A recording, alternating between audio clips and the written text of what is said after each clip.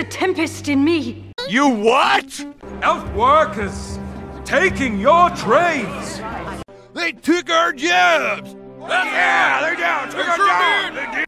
Oh man, this episode was way too memeable. So just like I did with episode 1, 2, and 3, for episode 4, for the beginning of this video, I'll essentially just give my overview and my initial thoughts about the show in general and this episode specifically, and then we'll get into each specific plot point that gets into more of each of the characters in the story arcs. Spoilers, nothing happens. Anyway, let me give a quick shout out and thank you to everyone for subscribing and liking this video and all the other videos that I do. I love doing this stuff for y'all, and it is really cool for me to see and watch this channel grow. So once again, thank you for your subscription and your like. Alright, so episode 4 is very slow and tiresome. For me specifically, this was probably the slowest and most difficult to get through of the 4 that we've seen so far. And we are halfway through the series at this point, and I still feel like I can't really identify or resonate or root for any one of these characters, and I think that's why I feel like it's so slow. Now granted, there are a few that I feel like I can resonate with a little bit more, or that I have more interest in, and that is Durin and Elrond. Both of them are very well versed in their craft of acting, I feel like. And plus, the dwarves just seem much more intriguing to me. Their storyline and their arc seems very interesting. And of course, Elrond, because he is a master at his craft in acting. And so whenever he's on the screen, he just commands that presence, which I love. But it definitely feels like with this series that each episode feels like it gets like more drawn out and exhausting to watch with each week that goes by. And it's also pretty pathetic and kind of discouraging that the one character that Amazon is trying to get us to like, other than Galadriel, is Halbrand, and yet we have seen multiple signs that Halbrand is going to be Sauron by the end of the series. It's going to be this big bait and switch, subversion of expectations. It's going to be the same thing that Star Wars did with Luke Skywalker, and this is where one of my big complaints is at, because they have identified Halbrand as a specific look, a specific character, a specific heritage to match that of Aragorn from the original trilogy, and that to me is like sacrilege. I hate the fact that they are making Halbrand into this great value brand Aragorn and expecting us to root for him, only to have our expectations subverted, whoa, to then make him Sauron. Like, oh, the hero that you guys thought he was, he's actually the villain and has been this whole time. And that to me, like I said, is really discouraging, pretty pathetic, and it just takes the winds out of my sails every time I see him on screen. But of course, this was intentional by Amazon to make him look like that. He obviously has the characteristics of more of a masculine, heroic figure. He has the characteristics of Aragorn. He has the long brown hair, kind of the brown, darker scruff of facial hair, and is the heir to the Southlands, or to what will later be Mordor. And so he has all these characteristics that match that of the Aragorn that we see from the original trilogy. And that's what's, like I said, so frustrating, because I know that what their intentions are. They're trying to make us think that he's our next Aragorn, and then they're going to flip it on us and go, actually, you were wrong for liking this heroic, masculine character, because he's actually the evil one. The other really infuriating thing about this show that you see, like, it is blatant in this episode specifically, but it is constantly, like, the showrunners are constantly thinking of things that they want to put in the show, and then designing a plotline around that. So instead of creating a story and allowing characters to have moments within that story that you can enjoy and moments that you can pull from, like we see the showrunners putting things in, like for example in this episode, Arondir shooting arrows in slow motion against the orcs as he protects Theo, which is the little boy in the show. And in the context of the plot and in the story of the show, it makes no sense whatsoever. Absolute nonsense for him to be there at that moment, you know, firing arrows at the orcs, trying to protect Theo, meeting the girl Bronwyn in the forest in the middle of the woods. Like, none of it makes sense. And yet I know that the reason why they wanted that is because the showrunners in the writing room were like, hey, I want to do this with Arondir, or hey, I want to do this with Galadriel. And they write their plot points around that, and they write the script around these little moments that they want to happen. And that does a disservice to everyone, all the characters, all the storylines, all the plot contrivances. Everything fails because of the fact that they want to insert whatever it is that they like, or like their little scene that they want to show and pat themselves on the back with, all for the sake of deteriorating the plot and the story. I will say, however, that my favorite part in this episode always in Khazad. I think most people who watch this show are going to be very taken back by the grandeur of Khazad and the characters that are there. I'm very compelled by Durin and his father.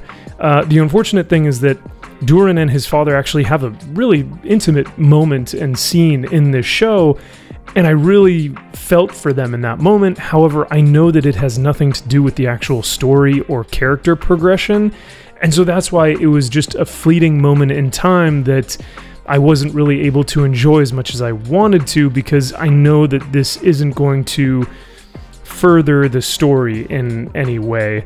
But I loved that moment. I really think that if we had more of those moments, whether it's in the actual writing or whether it's with those dwarves specifically in Khazad, I think I would really enjoy this show much more. So with all that being said, let's get right into this. This episode had a lot of cutting back and forth between different characters and different locations. It's very chaotic in how it goes between all the different storylines and plots. So because of that, I'm just going to break this down into kind of like Numenor's story as a whole, with Miriel, Pharazôn, Elendil, Galadriel, that whole thing. And then I'll break it up into the second one, which will be Arondir and Bronwyn and the kid Theo. And then I'll break it into the last story, which is going to be Elrond and Durin and Khazad and everything in that. We open the episode with Miriel blessing children of Numenor, when all of a sudden a large wave comes and sweeps over the entirety of the island and the city, crushing everything as it crushes her too. And then we see that she wakes up from a nightmare, and we are brought into the town square, which within minutes of this episode opening, we are given, guess what? More allegory, because we all know that Tolkien loved allegory, right? That is sarcasm, by the way. No, Tolkien hated allegory, and this is one of the most allegorical things within the show, especially this episode. We have one of the men of Numenor saying that the elves are at their doorstep, they're at their docks, and that they're going to be taking their lands and taking their jobs, which is why I put the South Park episode, because it's parody at this point of how ridiculous the allegory is and subcontext of the show is. And he's rallying these people up and getting everyone in this big, kind of town square area, to where Pharazôn finds them, and he says, "My friends, trust me, because I will not let your jobs or your livelihood fall into the hands of an elf. I will keep this man's world in Numenor." And they all raise a drink, and he says, "The drinks are on me," and then everyone's happy again. So this is something that we're going to see early on within Numenor, is this divide and this split between the Kingsmen and the faithful. The Kingsmen being those who will later start to sacrifice people to Morgoth. They are going to want power. They are going to be corrupted. Now, however, the faithful are those faithful to Iluvatar, to the elves, to the Valar, and those are people like Elendil, who we'll see later, who will be part of that faithful. I don't know who this guy is, what his character's name is, or why he's even in the show, so I'm not even going to talk about it. It's literally a 30-second scene, and you guys don't really need to know much about it. I also love how if you check the crowd that is like in the town square that's all chanting, "Elf lover, elf lover, elf lover," that's talking about the queen, most of them, not all, but most, are white men. So like, hey, Great job, Amazon. Just congratulations on being so on the nose. We then cut to Muriel and Galadriel speaking about what Galadriel's intentions are, which is basically that she wants the backing and support from Numenor to go to the Southlands so that she can fight off Sauron and the orcs. And this is a very similar conversation to what we hear in the Fellowship of the Ring with Elrond and Gandalf, when Gandalf is saying, you know, what about the allegiances of elves and men? You know, we need that back. And they say that almost verbatim here, except for Galadriel says, what happened to the alliance between Numenor and elves, or something like that. So again, they're trying to throw in the member berries from the Lord of the Rings original series or original trilogy, and it's not working. It just makes me more upset because I'm like, y'all aren't making this more fun for me, or it's not like I'm not that type of viewer where I'm enjoying the fact that you're just completely disregarding Tolkien's works and pulling from the movies to try and make us happy and clap like a bunch of seals at what you're trying to do. But Muriel says no and passes on this request by Galadriel, to which Galadriel gets extremely angry and calls her out and says that she needs to talk to the true king, the one that she knows is in the tower, that is sick and that Muriel has been talking to. And at this point, Muriel gets upset and throws Galadriel in jail. But before that, this is where we get the quintessential "there is a tempest in me" scene, because she's basically saying, there is a storm brewing in me, there is a fire in me that wants to go to the Southlands and hunt these orcs, and you, Queen Muriel, are not going to stop me from doing that. That is essentially what Galadriel says in this episode, to which Muriel does not take kindly to. So they throw her in prison, and we go to our next scene. Isildur is seen on the ship that he is being tested on, and he hears the whisper of Isildur from the west into the western lands. He hears that call again, to which he determines that by letting go of the rope on the ship, it will release the sail and it will make him fail the class. But by doing so, he actually gets two of his friends in trouble. So the captain of the ship not only expels Isildur from this ship crew, but he also expels the two friends who did nothing wrong. They were actually trying to fix Isildur's mistake. And Isildur says, I did it on purpose. I wanted to fail. Don't fire them or don't take them off the schooling. And this captain just says, nah, fuck off, I'm getting rid of all three of you. And you can so obviously tell that it is the showrunners just trying to come up with ways to create conflict, when it makes no logical sense for the captain to lose more men on his ship, to expel more men that are willing and able to be on that ship just because of Isildur's stupid mistake. Well, I guess I shouldn't say mistake, because it was Isildur's failure that he purposefully wanted to do, instead of just deferring to another year, or instead of just going to the captain and saying, this isn't something I want, so I'm going to resign from this ship crew. So this happens really quickly, and we just go right back to Galadriel in her cell, where she is pacing, and she's speaking with Halbrand about the conversation that they just recently had with Muriel. So Halbrand says this line where he says, the Queen's Court is not your normal battlefield, is it? When in all actuality, yes, it absolutely should be for Galadriel, but they're trying to make her this Conan barbarian monster, Galadriel woman who's just this conqueror who never speaks to any king or queen in their lair. No. If Galadriel were truly an elf of Lindon or whatnot, or, part of the Valar, she would understand the nuances of speaking with kings and queens. You can't just blatantly, outrageously, ragefully talk to people in a demeaning and condescending manner, thinking that you're just gonna get everything that you want. And I don't buy this whole thing of well, Galadriel is just young.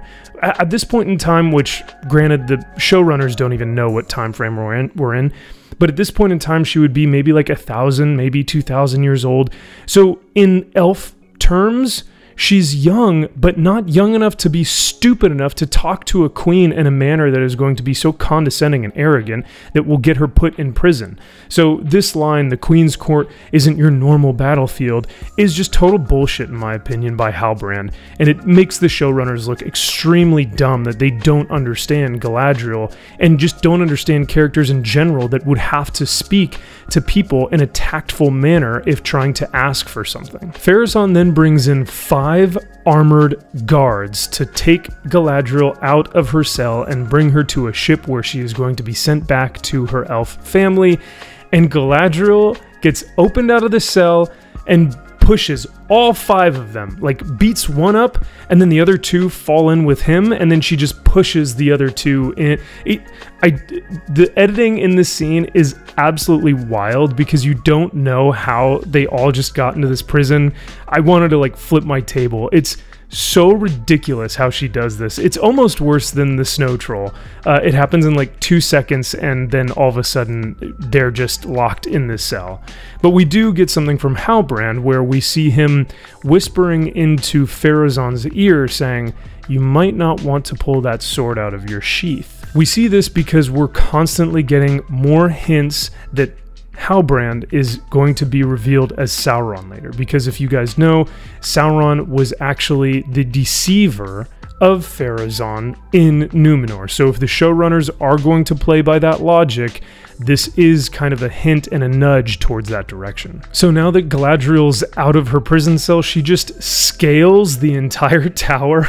She pulls some crazy Assassin's Creed shit on us and scales the entire tower to go find Miriel and the king and the Miriel's father, and to which they start to begin to talk within this like trophy room of like all these different swords and shields and armor and helmets, and that's where they find the Palantir, and the 2 of them discuss more about the allegiance and the alliance between Numenor and elves, and to which Miriel continues to say, "No, I'm sorry, I will not give you my armies, I will not lend you my aid, this is something that you're just going to have to do on your own." So they have a going away for her, they send her off on a boat, but then as they are sending her off, Elendil and Miriel and Pharazôn all begin to see the leaves of the white tree in Numenor begin to fall, to which we are reminded of the line in the Fellowship, or I think in Two Towers, where Aragorn says, "Not idly do the leaves of Lorien fall," meaning that the Valar are kind of watching over the Numenorians, and that their tears are somewhat of these leaves that are falling. It's kind of like a somewhat of a sign to Numenor that something is about to happen. So instead of sending Galadriel on her way, Miriel brings her back and asks her Numenorians who wants to join them in the Great Crusade against the Southlands, which to me doesn't make much sense, because if you have a Numenorian army and navy, which we have clearly seen both of, why are you asking regular people if they are going to try and fight off an entire invasion of orcs? That doesn't make it would be like if Newsom went into Los Angeles and said, "I need every able-bodied man and woman to help me in my quest against, New York or something." No one would raise their hands in LA. I'm sorry, but that's just not going to happen. They have jobs, they have families, but like, why not utilize your military that you already have in Numenor? So we end that chapter with people raising their hands and everyone being called to the Southlands under the Numenor banner, and will fight alongside Galadriel and Miriel. Then we get to Arondir and the Southlands and everything that is entwined with that. Now there is an interesting moment when we meet Adar, who is the one that we saw that was kind of blurred and fuzzy in the last episode, but he is kind of the leader of these pale orcs. But Adar is an elf who is scarred on one side of his face. We don't know his backstory, we don't know his history. I do think that Adar is an interesting character, I just don't know what role he's going to play in the grand scheme of things. But we see him and we see Arondir, and of course we see all the pale orcs, the white orcs. There's no allegory here or subtext here, is there, Amazon?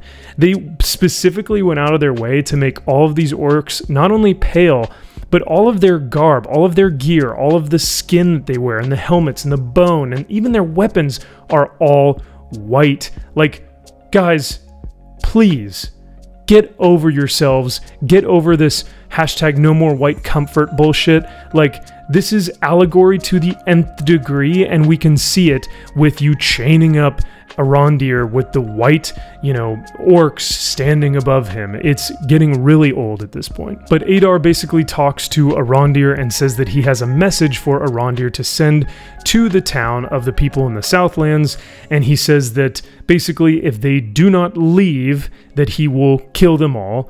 But as long as they leave, they must swear their fealty to Adar. And so he sends Arondir on his way to present this message to the villagers. And then we go to Bronwyn's people and the townsfolk that have started to make their way from the town into the elves' tower, which has been abandoned by this point. But we find out that the townspeople forgot their fucking food. They didn't bring any food on their travels. They didn't bring any food to the tower which they are going to be living in at this point. They left their homeland and brought nothing of provisional power. Like, they literally just up and left with the clothes on their back, and that was it. But in episode 2, we saw them with carts and sacks and backpacks and stuff like. So where? And then we find out later in the episode that food is still at the village. It's not like they ran out of food. It's that they just didn't bring it.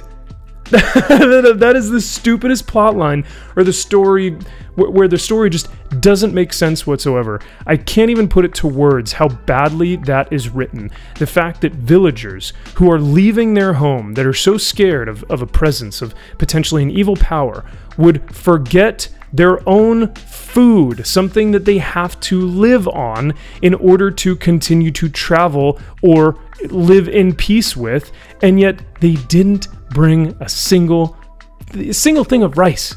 Didn't even bring that. So because the townspeople forgot their food within the town, Theo recommends that he and his friend go back to grab some of the provisions to bring it back to the tower that everyone is staying in right now. So when Theo goes back, he actually finds an orc and they get into kind of a fight, so Theo has to hide in a well, and then the orcs begin to try and search for him because he has the blade, and I guess it's a Morgul blade, we're not sure yet, but it is the blade that he has been carrying for this past 3 episodes or so, and the orcs are looking for that specifically, so they're hunting down Theo. And let me just say, Theo is a chore to watch. He's not compelling, he's not the greatest actor, he isn't given any great dialogue, and so it is a chore, like I said, to get through his scenes. But then at night, he tries to get out of the well that he's been hiding in from the orcs. He leaves the well, starts to run away, and then one of the orcs catches him, and before the orc can kill him, guess who it is? Great value brand Legolas. Arondir comes to save the day. He kills the orc, and he tells Theo, come with me if you want to live. And they start running through the forest, which is where we get the slow-mo battle scene of Arondir fighting all the pale orcs, and he's flinging his arrows and fighting with his sword, and Theo's trying to run away, and then Bronwyn somehow finds them in the forest and goes to help.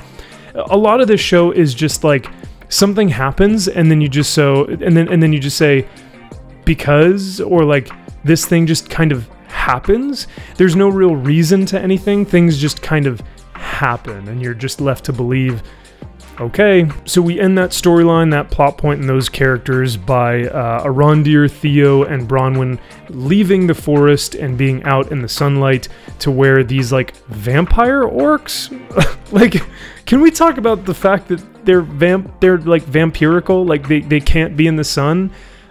What is happening? What in God's name is happening? Okay. The orcs can't go into the sun, so they don't chase after Arondir, Theo, and Bronwyn, so the 3 of them get away, and the other orcs have to stay under the trees that are providing them protection from the sun. Just go with it. I don't know anymore. And that brings us to our third and last, kind of final plot point and characters, which is probably my favorite out of this whole episode, which is Elrond, Durin, and Disa. Elrond, we find him in Linden, and they're actually creating the forge.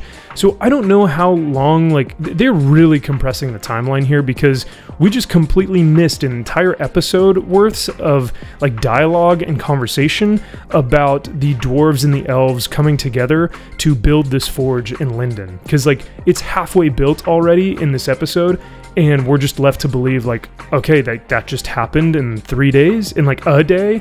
So I don't know, whatever. It looks good. I mean, the CGI is cool. I don't know.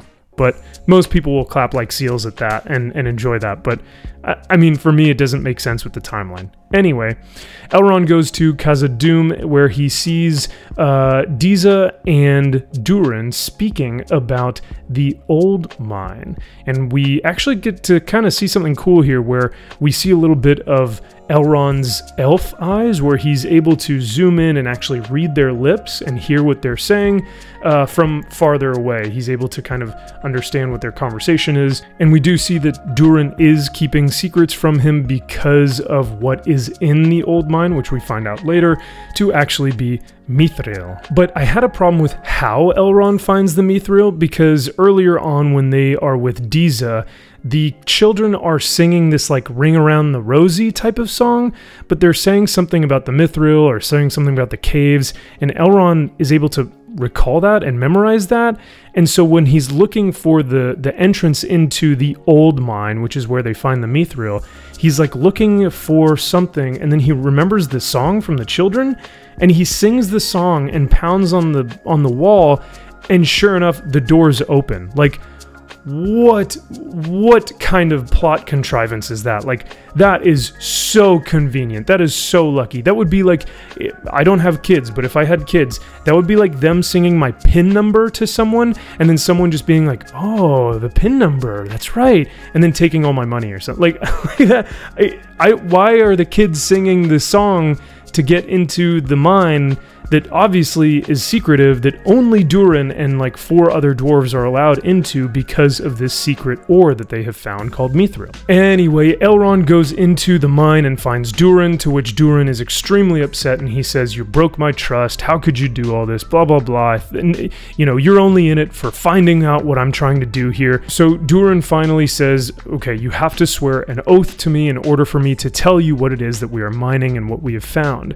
So Durin and Elrond both swear an oath, to which Durin then shows him the mithril that they have found. This is a big plot point for the dwarves, considering that mithril is one of the lightest weight minerals. It's one of the hardest and strongest pieces of ore that they can find that can be made into jewelry or armor. It's what we see Frodo wearing in the original trilogy. Like, mithril changes the game for all of Middle-earth, really.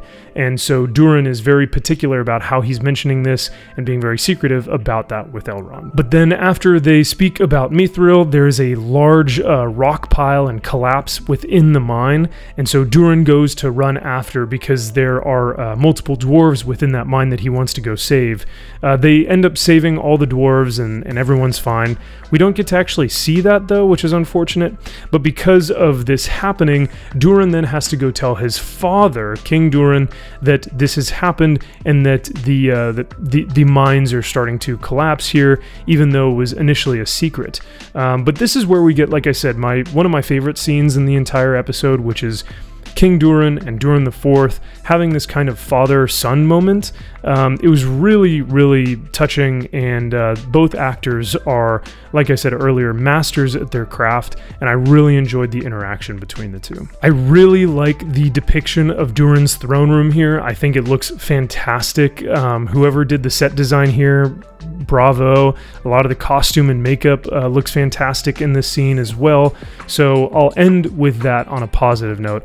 I will also mention that when the rocks begin to fall, when there's that big rumble in the deep, when there's that big growl that happens that, you know, allows the rocks to fall, and Durin gets all upset and has to go save those dwarves, I did hear a growl. I did hear a big thunderous kind of roar. And we are told, maybe potentially in this scene, that there could be Durin's Bane at the end of Season 1, which is, of course, the Balrog. We saw it in some of the trailers and some of the previews.